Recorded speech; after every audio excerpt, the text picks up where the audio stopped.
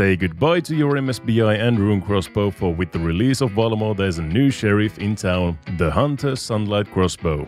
This is the new best in slot range weapon for mid-game players, slotting nicely in between the MSBI and the Bofa. It requires 66 range and 50 Hunter to use, and 74 fletching and 72 Hunter if you are an Ironman. There are two options for ammunition, the Sunlight and Moonlight Antler bolts, made with 62 and 74 fletching respectively. The Sunlight bolts are equivalent to Amethyst arrows, and the Moonlight bolts are actually equivalent to Dragon arrows, so these Antler bolts are definitely not playing around. The crossbow itself has +4 range accuracy over the MSBI while being the same speed, and it is one-handed, so it's basically like equipping an MSBI on steroids with Dragon arrows and a shield of your choice. Sounds pretty awesome, right? The only drawback is the difficulty of getting the ammunition. You get 12 bolts per antelope, and hunting Sunlight antelopes requires 72 Hunter, while the Moonlight antelopes require 91 Hunter. However, with the new rumor system, Hunter training has never been as engaging as it is now, so this is the perfect time to get that Hunter level up and enjoy your new weapon upgrade. Now let's take a quick look at some DPS calculations for the Hunter's Crossbow and some other mid-game Ironman options. You have the normal MSBI, the Rune Crossbow with Diamond Bolts, the Crystal Bow and Carol's Crossbow. You can see all of the sets right here. So first we have the Hunter's Crossbow. Basically in all of these we have just God D'hide, an Amulet of Fury, an Ava's Assembler, Barrow's Gloves and Archer's Ring. We have the Eagle Eye Prayer on. All of these options are turned on and everything is on rapid, as you can see, and everything has the Eagle Eye as well. And here, as for equipments, for the Hunter's Crossbow we have the Hunter's Sunlight Crossbow with Sunlight Antler Bolts. We can actually change that for Moonlight Antler Bolts really quickly like that. For the MSBI we have the Magic Short Bow and Rune Arrows. For the RCB we have Rune Crossbow, Diamond Bolts E and an Ancient D'hide Shield. For the Crystal Bow, well, just the Crystal Bow. And for the Carol's Crossbow we have Carol's Crossbow and Bolt Racks. So a very similar setup for all of these, just different kind of weapons in here. So we can see, for example, for the average time to kill a Vorkath with all of these weapons, for the Hunter's Crossbow we have 170 seconds. The next one would be Carol's Crossbow at 178 seconds. So it's 8 seconds faster than the Carol's Crossbow, and obviously a lot faster than the MSBI or the RCB or the Crystal Bow. Then we can take a look at, for example, Zulrah. Tanzanite form, you can see it's always the best option available out of these. We can even take a look at some higher defense monsters like General Grardor. There we go. 104 seconds, 109 seconds, and well, actually here the RCB with the Diamond Bolts is very much on par. That's probably because of the Diamond Bolt effect, so you can always see them coming close with some high-end defense monsters. If we go for Ziliana, for example, I think the RCB might win here. Yep, the RCB is better by 6 seconds or something. So for enemies with very high defense rolls, then the RCB with the Diamond Bolts is still the king. But in other regards, if we look at something with very low defense, for example, a Lizardman Shaman, you can see the DPS is 5.6 with the Hunter's Crossbow and less than 5 with the RCB, less than 5 with Crystal Bow, and 5.4 almost with the Carol's Crossbow. So the Hunter's Crossbow is definitely a big upgrade over all of the other weapons. And you know, for General Slayer, if we look at, for example, Aberrant Spectres or something, it always wins out. We can look at Abyssal Demons, I guess. I don't know why anybody would be killing them with ranged, but whatever. And obviously one of the biggest things for Ironmen in the mid-game is Jad and the fight caves. So we can look at Jad, 80 seconds for the Hunter's Crossbow, 80 to 90 seconds for all the other options. And if we can look at the, is it Ketzek, I think is the majors. Yep, the Hunter's Crossbow is still winning. So if you want an upgrade for your fight caves for your mid-game Ironman, definitely go with the Hunter's Crossbow. We can even change out the Moonlight Antler Bolts to, say, Sunlight Antler Bolts, like so, that are much easier to get and have a lot lower requirements. And you can still see the Ketzeks are getting destroyed by the Hunter's Crossbow. The Carol's Crossbow is basically on par right here, just a little bit of difference for the Hunter's Crossbow. And we can look at Jad again. Still the Hunter's Crossbow is coming out on top. And if we look at, for example, the Shamans, we see there's a very slight difference between the Hunter's Crossbow and the Carol's Crossbow. But if you have been using MSBI or RCBs, which is probably the two most used ones, you will definitely notice an improvement here. So yeah, all in all, it definitely is a big improvement for mid-game Ironmen. Now let's go ahead and test this out in a couple of different places. This is my first time actually using the Hunter's Crossbow, so I haven't done any content with it yet, just the DPS calculations. And this is my main Ironman. It is not maxed, it's 94 range, so I'm not gonna get any of the big hits that you saw in the DPS calculator, and I also don't have a rigor or anything like that. But let's go ahead and take out a normal kind of ranged equipment here.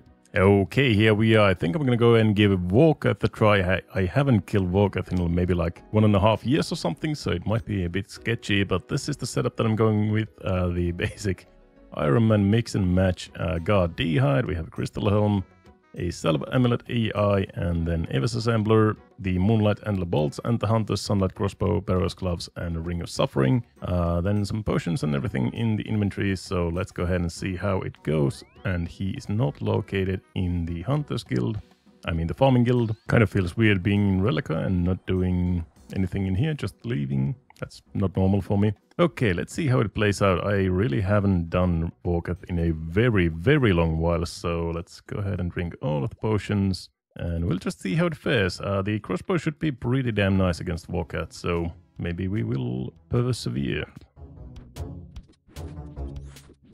Yeah, so the walking is a little bit awkward when it's a 3-tick weapon, so you have to be kind of constantly clicking at Vorkath to get it done. But it's not too bad at the moment. I think it's going pretty fine at the moment. And I still have the muscle memory to do Vorkath. No problem at all. Oh, maybe not. Okay, there we go. So you can see it is kind of slapping 21, 28. It's hitting big numbers on Vorkath, and not too bad to use. Feels pretty good. And yeah, it's a really nice weapon, I think.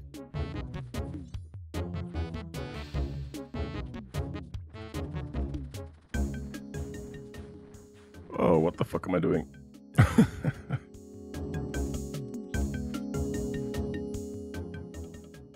I might have fucked this up. Whoop. Yep.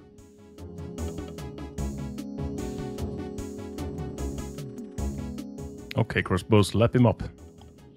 21. 20. This is nice. 21. Big hits. There's another big hit. 25. Holy shit, this thing is really slapping him. 21 again. Come on, one more. There we go. And Vorkath is down. Definitely not the cleanest kill by any margin. Are you gonna?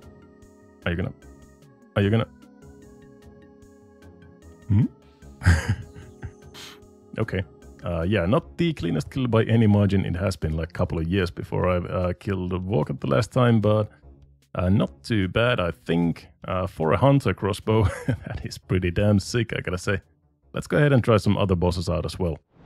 So this is not a boss per se, but this is probably one of the most ranged places in Ironman history. So we are trying out the Hunter's Sunlight Crossbow at Lizardman Shamans in the Mulch Temple right here, and it does seem to be working pretty damn nicely. So yeah, let's see some big hits right here. 20s, and I don't have a range import with me. What am I, an amateur? Seems like. So obviously this is not as good as something like a blowpipe with amethyst darts or something like that. But if you don't have access to that kind of stuff and you're doing these with an MSBI or something like that, then of course this is going to be a very good upgrade for you. So according to the DPS Calc, it should shave off 1.5 seconds compared to an MSBI if you're using that. So it definitely is a little bit faster killing these guys with the Hunter's Sunlight Crossbow. And yeah, if you're going very dry on the Dragon Warhammer, let's say like 10,000 kills or something like that, then 1.5 seconds each kill, that adds up to 15,000 seconds if I can do my math. And that would be, I don't know how many minutes and hours. I'll put it on the screen. But definitely, yeah, it's not a bad upgrade at all. And it does look pretty damn sick, doesn't it? Those little antlers on the top, like right there. That is pretty good looking in my opinion. One of the biggest hurdles for Ironman is obviously Zulrah, so we're going to try out a big juicy snake BGS right there. And yeah, we're going to try out Zulrah with the Hunter Crossbow and a kind of a basic setup with the Trident of Seas, a imbued guard cape and Arims. And I'm using Carols and some mage gear and yeah, just a normal looking Ironman gear in the mid game. Yeah, let's go ahead and try Zulrah with this gear. Again, as with the Vorkath, I haven't killed Zulrah in probably 2 years, so we'll just see how it goes. I don't remember any of the rotations or anything, but I do have the helper somewhere around here. There we go. Let's see how it goes. Okay, so we get to try out the crossbow right away, and we should not be moving at the moment. I think we should be just right around here.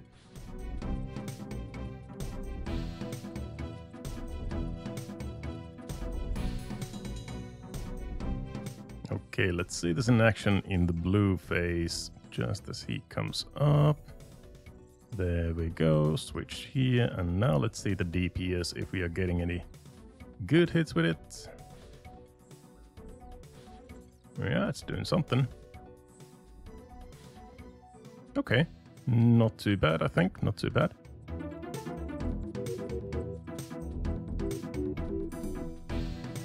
Yep, there we go. Okay, so we can do Zulrah with the Hunter's Crossbow, and we get Mahogany Logs, not too bad. Yes, so as you can see, my Zulrah kill count is 70, so that is all the Zulrah experience that I have, so I definitely am not a pro at all. 157 is my personal best, so kinda lacking with that. But I think I have previously done it with just an MSBI, if I remember correctly. So there should be an upgrade at Zulrah as well. Let's go ahead and try another kill maybe.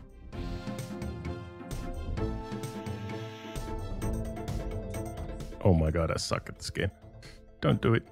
Oh. Oh, and my baby is awake. Oh no. Okay, we are ditching. We are ditching this attempt. Okay, try number 3. Let's go.